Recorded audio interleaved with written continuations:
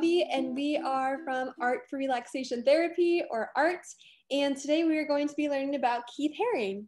So just as a quick introduction, yes, my name is Avalon. My pronouns are she, they, and I am 18 and I just graduated high school. My favorite thing to draw is people. I love painting and drawing portraits, and my favorite artist is Yayoi Kusama. Hello, my name is Ravi Patel. I also am 18 and I just graduated high school. My pronouns are he, him, and I think my favorite thing to draw is probably just little doodles on the side of my paperwork. Nice, awesome. Okay, so let's get started. I'm going to share a presentation about Keith Haring, just a little info about him and fun facts. So let me share that now. So this is Keith Haring, the Radiant Baby. That is what one of his pieces or motifs he used in his artwork a lot was called. So let's get started. So who was Keith Haring? Keith Haring was born on May 4th, 1958, in Reading, Pennsylvania, and was best known for his subway drawings and graffiti art in New York City in the 1980s. Yes, Keith's first introduction to art came from his father, who drew cartoons and taught him different techniques of how to essentially create art. Awesome, yes. And Haring was influenced by Dr. Seuss, Walt Disney, and Charles M. Schulz and his Peanuts comic strip, which you can see at the bottom of the screen. Going from left to right, you have you have Dr. Seuss, Walt Disney, and then Schulz. Yeah, and not only did Keith paint, he also did a lot of experimental works using collages, installations, and performance arts. And so those range from, big pieces that he would do on walls to sculptures and such. But one of the biggest things that he is known for is spray paint and graffiti artwork. That was sort of the biggest impact that he had on sort of the art world. And he was very interested in sort of the spontaneous nature and originality that he could achieve through graffiti art and the use of tags. Yes, definitely. And he noticed that one day that the ad boards in the subway in New York City were sometimes blank and were waiting for the next advert to be hung. This inspired him to use these blank canvases for his artwork. And in that way, he really saw the world as his canvas. He was always looking for somewhere to create, an inspiration to strike, and hence he began creating these subway drawings that were made primarily from chalk. And he completed hundreds of these drawings between 1980 and 1985. Yeah, and one of the parts of his artistic, watching people's reactions to his artwork. And a lot of his earlier works, especially the subway art, were criticized because not a lot of people were comfortable and were very confused by the fact that, he was doing art in public spaces. But he started to get better and different feedback as he evolved through his different styles of artwork, and he used that to sort of help him become a better artist.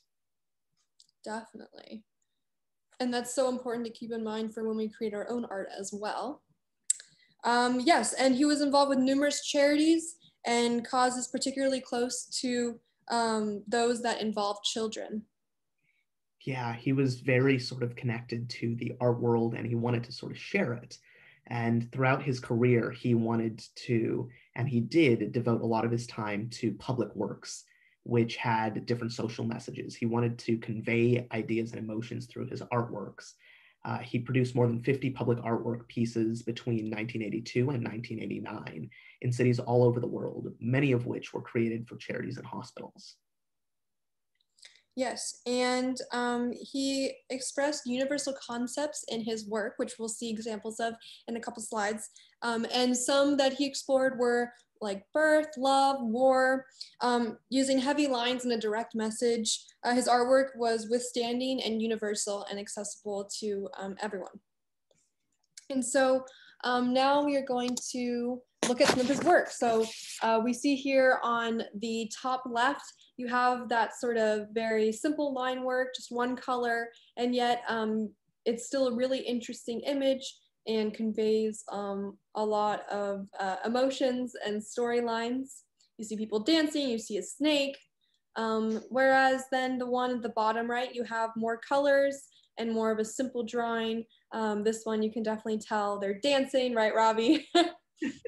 Yeah, they definitely look like they're having a good time, and that's one of the things that was super prominent in a lot of his works, is that you could sort of sense an emotion, and even though it looked a little bit simplistic, it sort of told a story through those line strokes and colors. Definitely. And you can see him also translating those 2D drawings and paintings into sculpture, which you can see at the bottom middle piece, which is of a dog. And you can see an image of the dog DJing on the next, not the next slide, but the slide after. And yeah, those are some of his works. Here's some more of his works. You have more of that first piece that we looked at in the top left. And then you have him using primary colors, which are red, blue, and yellow in the top right, which those three colors are the basics of the color wheel and other colors being made, which you can check out a lesson on that on the Art for Relaxation Therapy website, which we will link at the end of this video. And then the bottom left, you can see some more graffiti-like work he did, and then his famous heart piece with the two people. And then something at the bottom right, a more expressive face rather than just blank, like the people are in the pieces we've seen.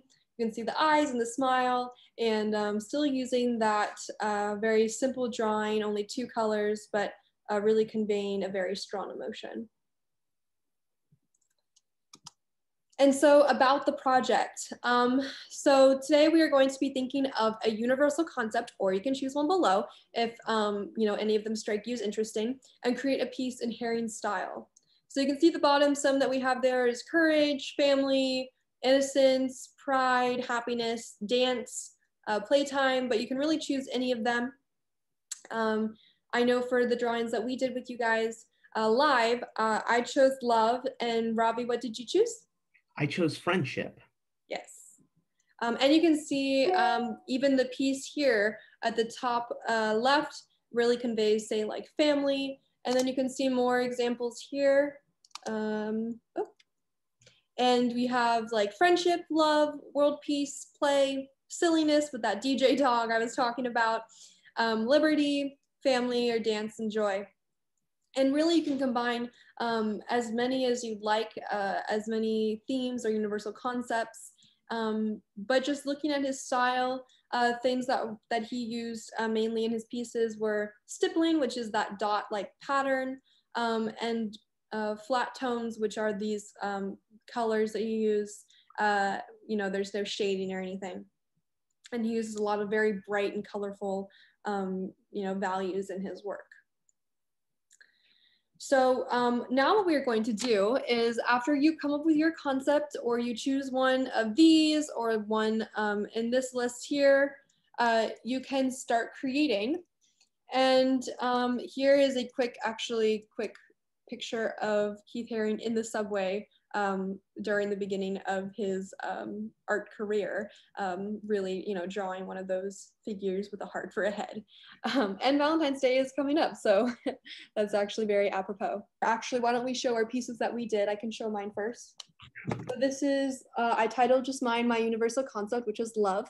And it's a 3-panel thing. So if you want to do more of a narrative than rather just one piece, you can definitely do that as well. So it just starts with 2 people and then hugging, and then their hug turns into a heart.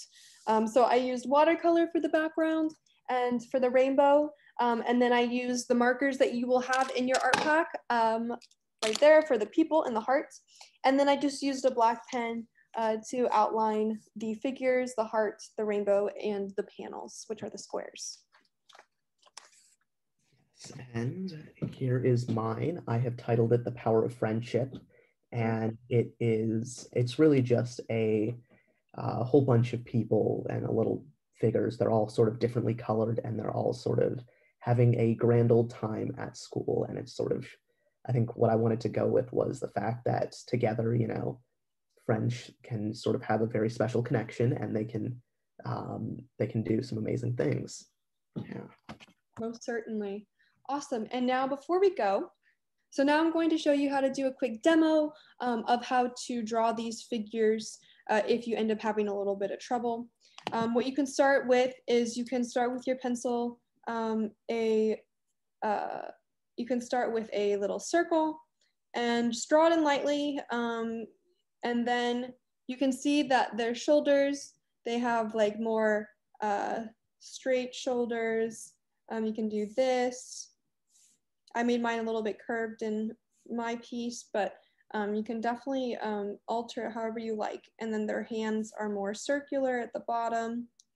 And you can really pose them anyway because it's such a simple shape and they have more of a round body. So here we go. And then say like their little legs, like this. And then you can take your eraser, your pink pearl eraser, if you want to make it a little bit lighter before you go over it with pen so it doesn't bleed or smudge. So you can do that. And then let's say I want to make the person red. I can now outline. There we go.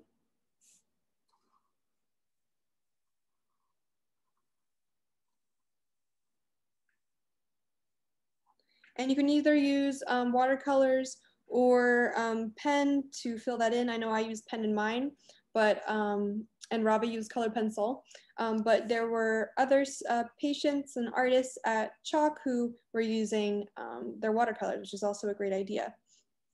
So just for the sake of that, I'm going to do a quick watercolor over it. I'm just going to do red like here. And you can just, if you want some more tips on how to use watercolors, there's a video on Art's website, again, that I will link at the end of this video.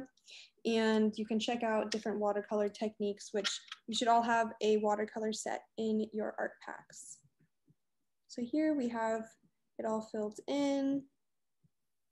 Just get that last arm. And there you go. And you can make that outline any color you like. I just made it red to match the inside, but I know Keith Haring mainly made his black as the outline. And then it's always fun to add a little bit of those motion lines like that, like the hands are moving, and you can sort of highlight the person's face with those little idea lines, sort of like that.